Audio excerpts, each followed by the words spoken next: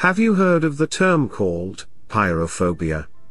Well, pyrophobia is the fear of fire. But how can this occur, and most of all, how can you solve it?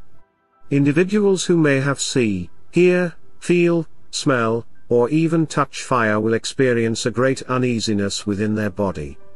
A lot of the time there have been studies where people who have anxiety have this exact phobia, but most of all, this phobia is in fact actually learned, and if as a child you experienced a trauma of something precious or something burning, it is what would have triggered this impact to occur. So how can you solve this issue? Simple exposure therapy has shown to be a method to build the tolerance of fire. So things such as simply cooking on a stove, lighting a campfire, or even smoking, despite I wouldn't recommend that, it is still a method. Even just using a lighter can help with pyrophobia.